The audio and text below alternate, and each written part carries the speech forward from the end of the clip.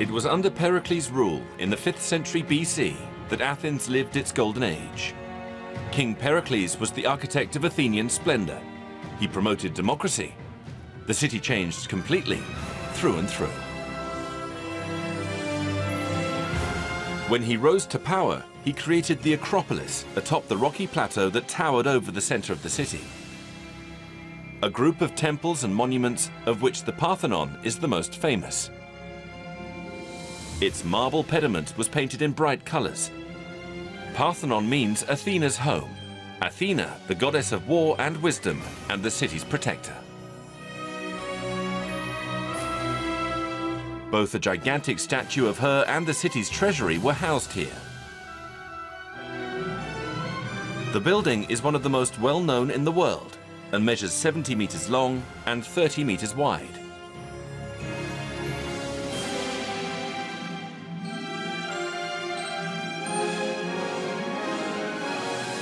Some of the sculptures from the Parthenon are currently being preserved at the new Acropolis Museum.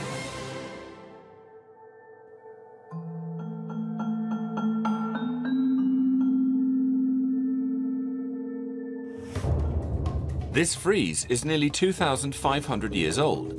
It's the work of the sculptor Phidias, and it decorated the Parthenon in its entirety with the tales of the first great Panathenaea. The Panathenaea was the biggest religious festival held in Athens, as it honored the goddess Athena, the city's protector. This fresco, famous the world over, is 160 meters long, with 360 characters sculpted on it. The museum's frieze was completely restored with blocks found here at the Acropolis and preserved in Greece with molds from the British Museum and the Louvre.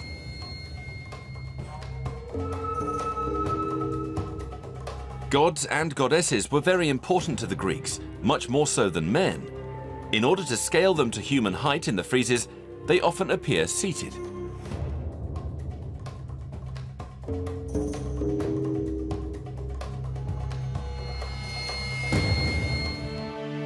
The damages suffered by the Parthenon tell the stories of the wars which marked the city, such as the war against the Persians, which demolished part of Athens and the Parthenon about 2,500 years ago.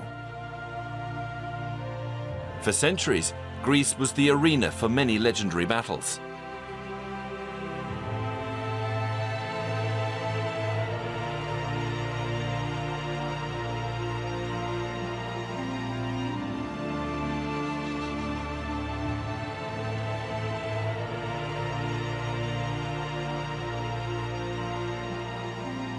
The city that symbolizes these confrontations is Sparta, lying 250 kilometers to the south of Athens. Its victory over Athens following the Peloponnese Wars turned Sparta into one of the most powerful cities in ancient Greece. Today, there's almost nothing left of the old city, just the ruins of the Acropolis and its ancient theater, and for good reason. The Spartans didn't hold buildings in the same importance as perhaps the Athenians did.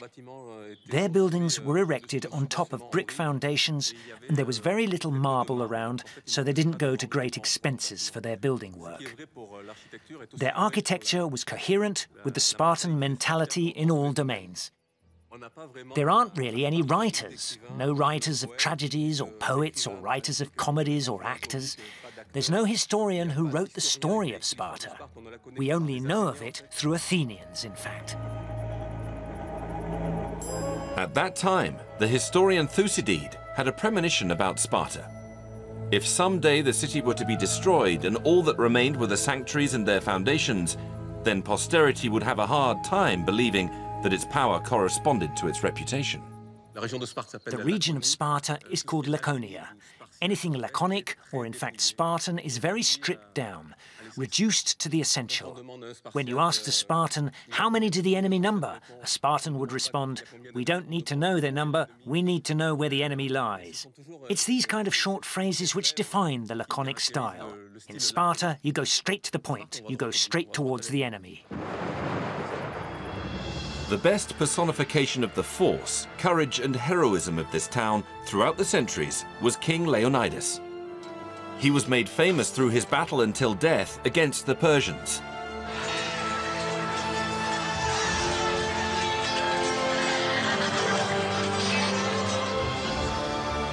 In ancient Sparta, the ideal citizen was a warrior, and this was not left to chance.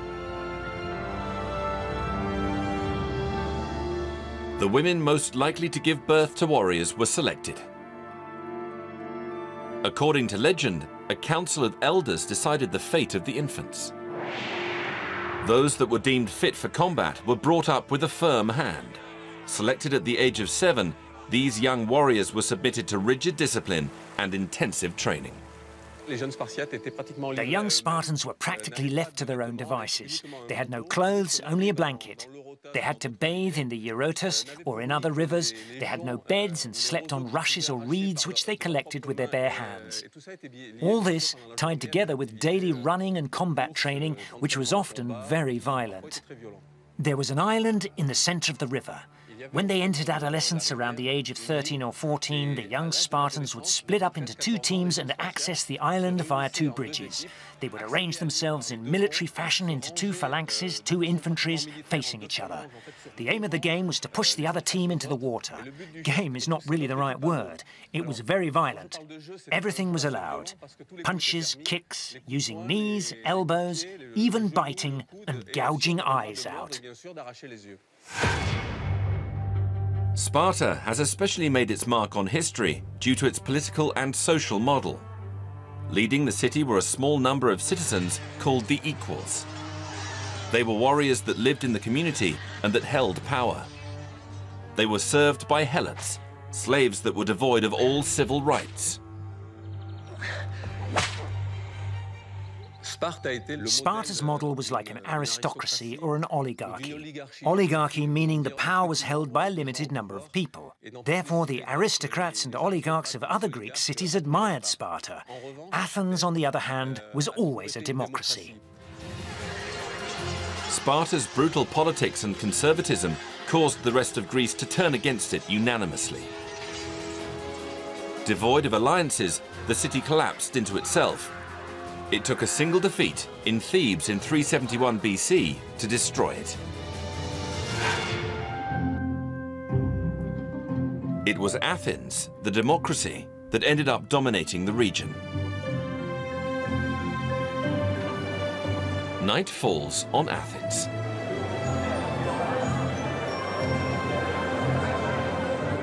Both by day and by night, the acropolis is Athenians' favorite backdrop.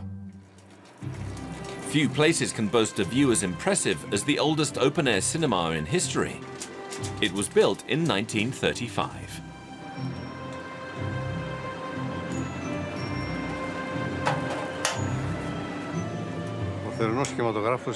The Greeks love the open-air cinema because we have practically 6 months of summer here. Our programming is very successful. We mainly screen classic American and European films. There are films which work well, especially Hitchcock.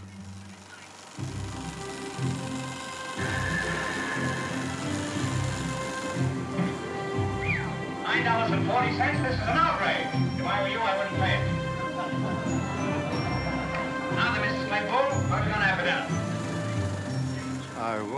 When people call me before the screening to know which film is on, I answer that even if they don't enjoy the film, they can always daydream while looking at the Acropolis.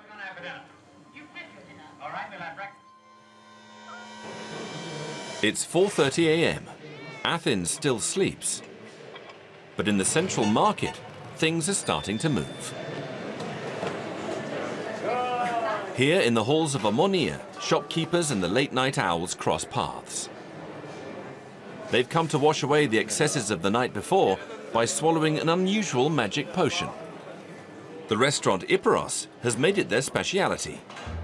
Rania Karatseni has been running the business for 10 years. Is everything okay? Careful, the chili flakes are hot.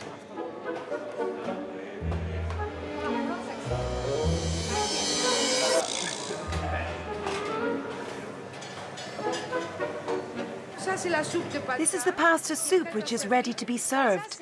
Pasta means stomach. It's beef stomach. It looks like a blanket the way that it swells up. You need to cut it up afterwards. That's the pasta. The pasta has just been boiled for 6 to 7 hours and now needs to be chopped up. The older generation eats it in bigger pieces.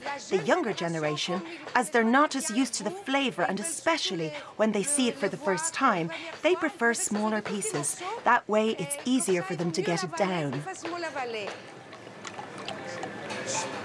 I haven't chopped yours up too much. You've got some bits in there, but your friend has it well chopped, menu style, so he can handle it.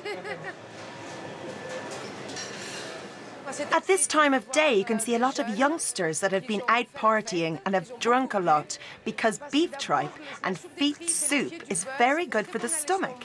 It makes a layer around the stomach and then they can go to sleep.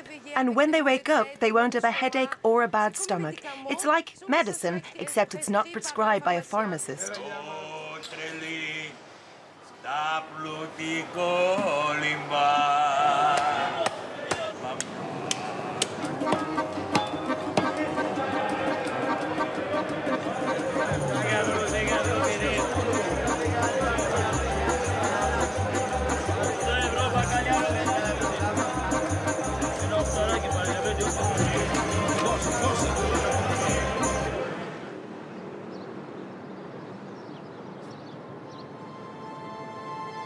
Soon the atmosphere in the halls welcomes the rest of the city dwellers. Only Athens' monuments seem to escape the effervescence of the Greek capital. Greece is home to some of the most important heritage in the world. The archaeological sites are counted in their thousands.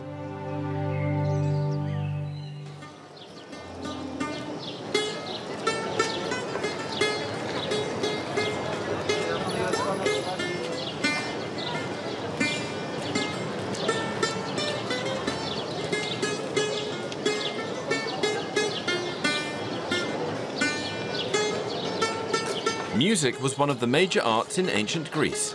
It guided the social and religious life of the city.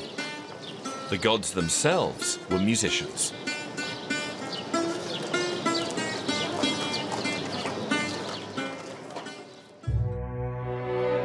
When Apollo played his lyre, the other gods of the Olympus would hold their breath. But the myth surrounding the creation of music is undoubtedly that of Orpheus. Whenever the musician sang, no one could resist him, starting with his wife, Eurydice. When she died, Orpheus convinced the god of hell to bring her back to life, thanks to the simple power of music.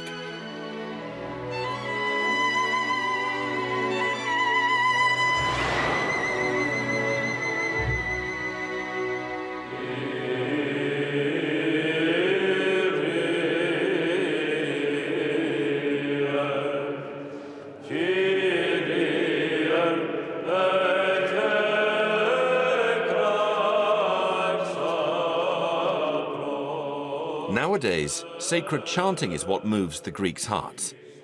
Byzantine music. Invented in the 4th century at the time of the Christianization of the Byzantine Empire, it is inseparable from the dominant religious practice in Greece, Orthodox Christianity. The Catholics have their Gregorian chants. The Orthodox have their Byzantine chant.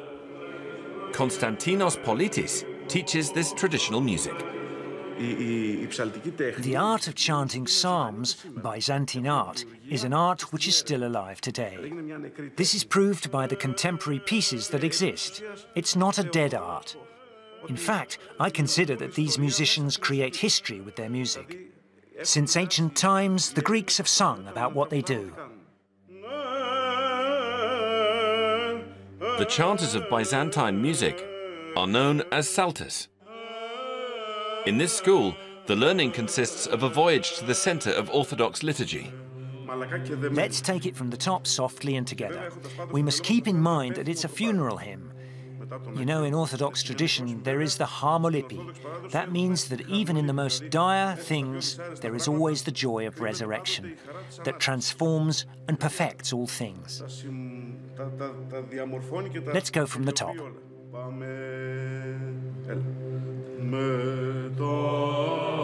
This music is very complex. Contrary to the notation system used in Western Europe, the musical characters indicate intervals in melody and not the notes. The psalters also need to learn to read and sing in ancient Greek. A continuous learning process which Dionysius Anastopoulos has followed for 17 years. I study 4 hours a day because Byzantine music is composed of music theory history, practical exercises, and deciphering melodies. Understanding the text is also essential for a good interpretation. The role of Byzantine music is to transmit the word of God. The melody is there to validate biblical scripture.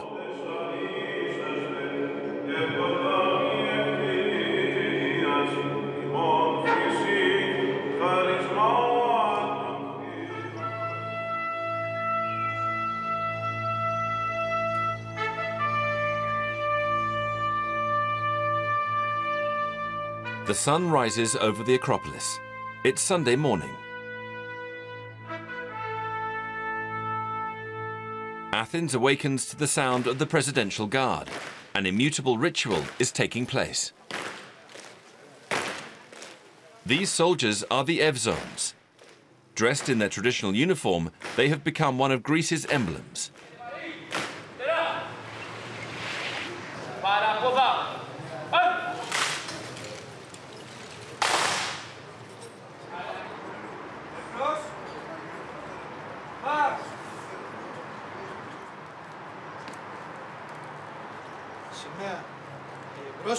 The origin of the Evzones goes back to ancient times.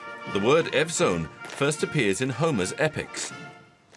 The word defines soldiers that have been well trained and had a remarkable capacity for adaptation.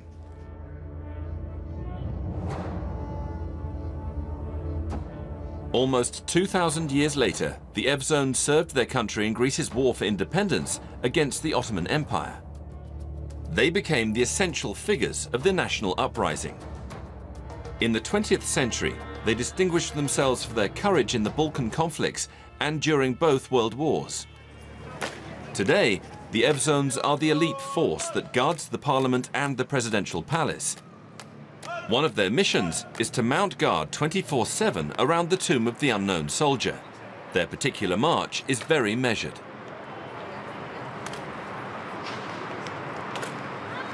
A carefully choreographed ballet, which disguises the difficulty involved. In fact, the Evzones' uniform weighs 20 kilograms altogether. Dimitrios and Mealis have been Evzones for 6 months as part of the military service, which is still mandatory in Greece. But not just anyone can become an Evzone.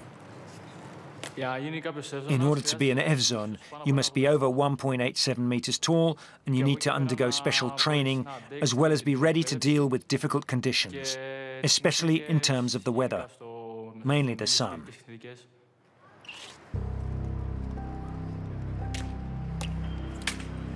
On top of those conditions, there is mandatory immobility and silence.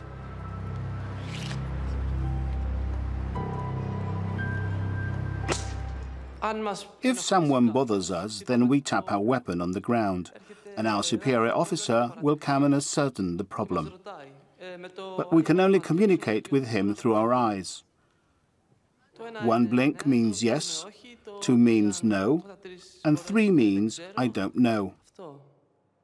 If it's really very necessary, we can whisper.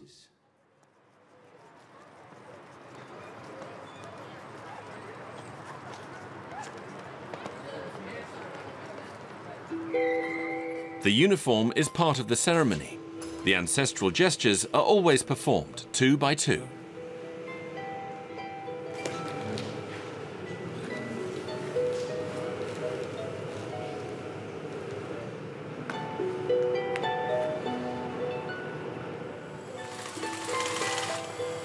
Making just one uniform entails more than 80 days' work between dressmakers and cobblers. Everything is carried out in the barracks workshop. These techniques are unique to Greece. Each color of the uniform has its own meaning. The red symbolizes the blood spilt by the Evzones in their battles throughout the ages. White evokes the purity of intentions of the soldiers and the Greek people's fight.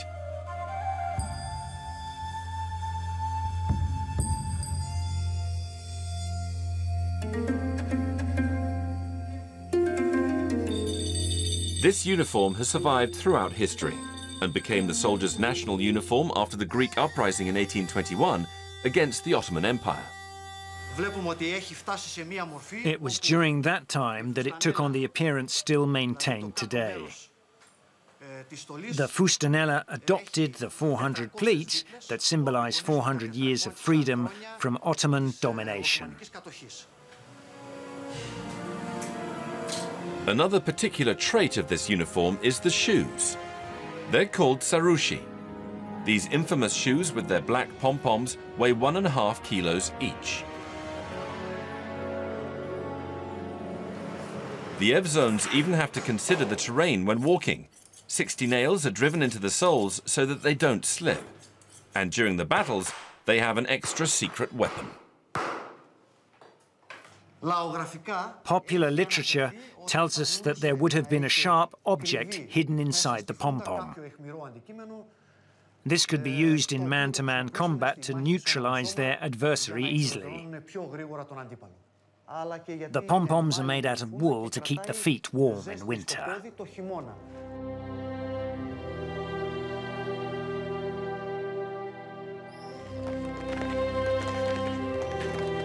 Every Sunday, at the end of the day, the Evzones perform a ceremony.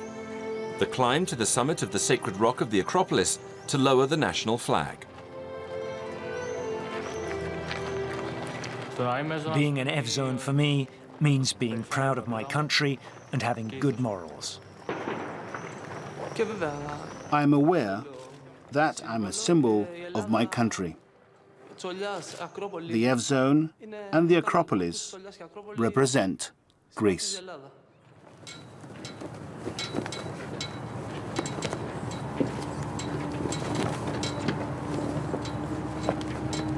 Athens, είμαι ανάβα.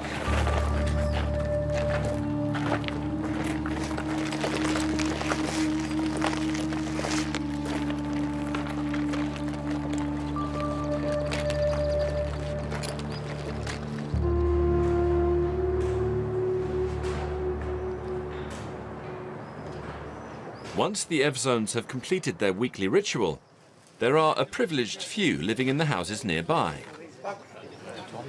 The people of Anaphiotika, a district nestled in the flank of the rock at the foot of the Acropolis.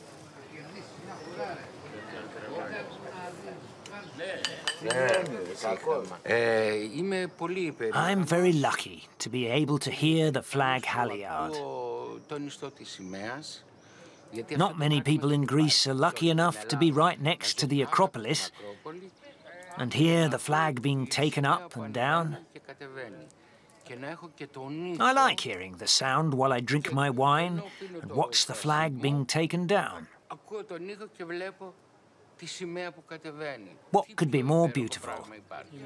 I feel very proud.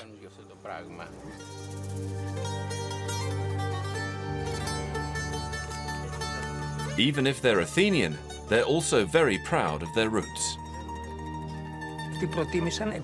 Our ancestors chose these rocks because it reminded them of their home, Anafi. It was an homage to their roots, to their love of their birthright.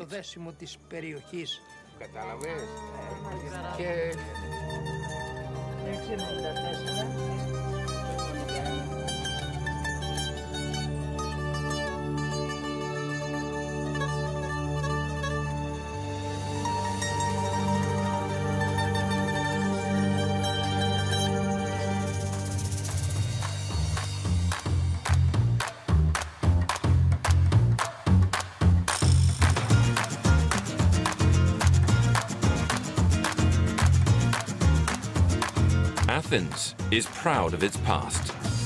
It's a land which has seen its European culture flourish. A unique world in which gods live amongst men.